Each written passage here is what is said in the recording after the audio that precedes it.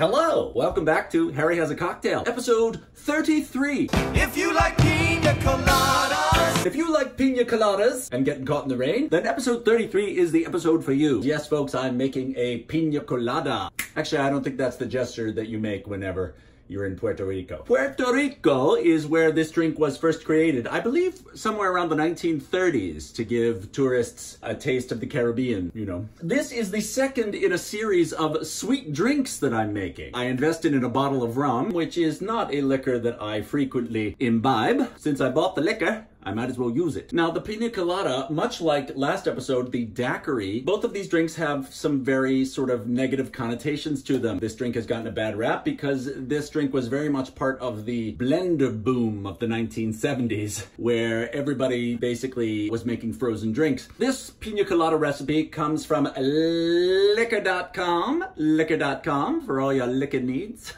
I don't know. As with a lot of cocktails, you can search far and wide for different recipes. It's kind of like when you go online to look up a medical question. Never Google your medical problems because you'll come up with all kinds of hits and before you know it, you'll have the Black Plague or something. It's sort of similar with cocktails. You can find so many different recipes for different cocktails and the Piña Colada is one of them. Part of what I like to do here on the series is find the simplest recipe you can make. I'm a home bartender. I don't want to go out and look for all kinds of crazy ingredients and, you know, I just want to find a nice, good drink that I can make at home for my friends and not have to turn the blender on. It's just very noisy. I use it for my smoothies and every time I make a smoothie, I say to Sean, noise, right before I do it. Speaking of Sean, my husband is very, very supportive of my cocktail channel here, and he has purchased two things for me that I've been meaning to thank him since Christmas. The first is this.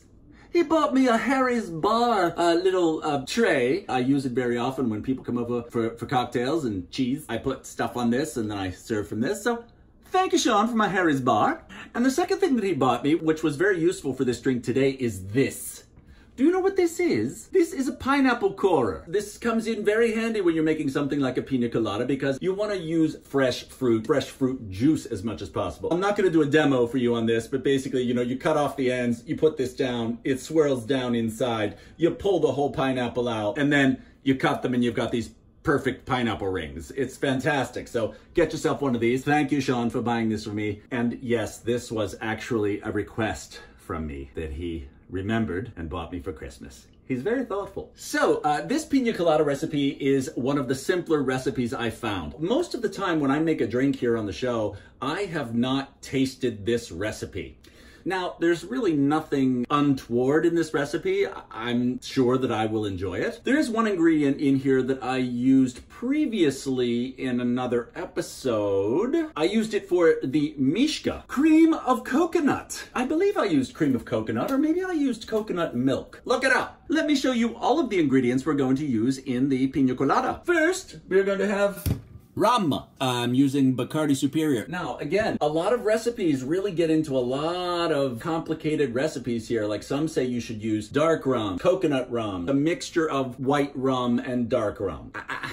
I just want something simple. So I'm just using straight up white rum. As I said previously, we've got cream of coconut. We're going to use some lime juice. And as you can see here, this is the leftover of a pineapple. And I'm going to use fresh pineapple juice in this. And yes, this is part of the whole system here with the corer. So that's it. Just 4 ingredients in this. The thing about the coconut, some recipes say use coconut milk, coconut water. A lot of recipes use extra sugar. This does have added sugar. So be very careful when you're making some of these recipes. If you don't want a lot of extra sugar in your drink, check the labels because this has quite a bit of extra added sugar. So I will not need to add any extra sugar other than this. Delicious. Okay, this is very exciting and tropical. Let's go ahead and make the piña colada. First, we are going to use 2 ounces of rum. 1, 2. 1.5 ounces of cream of coconut. Shake it up a little bit. 1.5. Coconutty. Now, 1.5 ounces of pineapple juice. 1.5. Finally, 1/2 ounce of fresh lime juice.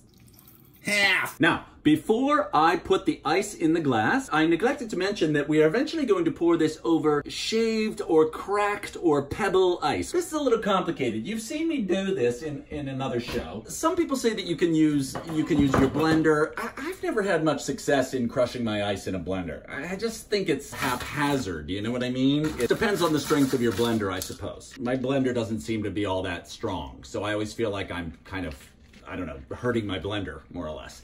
Plus, I just don't want to deal with it. This is basically an easy solution. I just put a bunch of ice inside this kitchen towel, and now I'm going to take this hammer, and I'm going to crush the ice. Please don't hit your fingers. And right after I said that, I actually accidentally hit my finger. So please don't hit your finger. Upon further reflection, a rolling pin would work much better than a hammer. Now I'm going to fill my shaker with ice. Use a crap ton of ice. And now we're going to shake it for about 20 seconds.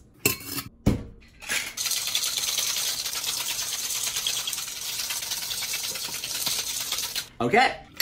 Ooh, looks good. And now I'm going to take that shaved ice and put it into my chilled glass. It's so chilly. A lot of Piña Colada recipes call for a hurricane glass. It's one of those glasses that's kind of shaped like this and it's very tall. But when I went out shopping, I just didn't feel like buying 4 hurricane glasses because you can't really get like one hurricane glass. You have to buy like a whole set. You might be hearing in the background, the whole crushed ice scenario is a little bit of a disaster. See here, I got a bunch of crushed ice like stuck to the side of my towel here. Put the ice in a Ziploc bag first.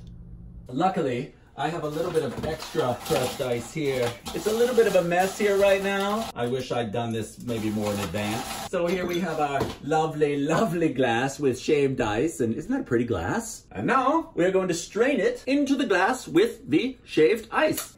Ooh, Piña Colada. And finally, we're going to garnish it with a piece of pineapple. Which makes sense. Okay, here we go. Let's try the Piña Colada. Ooh. Very good.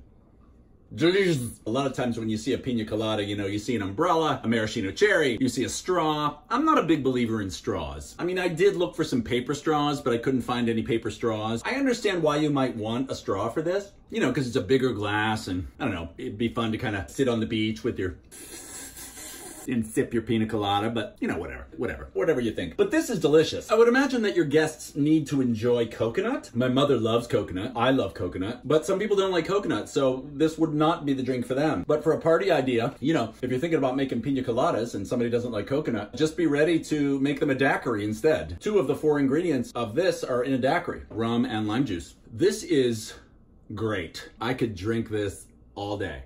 Or until you crash from the sugar. Really good. Okay, that's the Piña Colada. Thanks as always for watching Harry as a Cocktail. If you like making love at midnight. We'll see you next time. Cheers.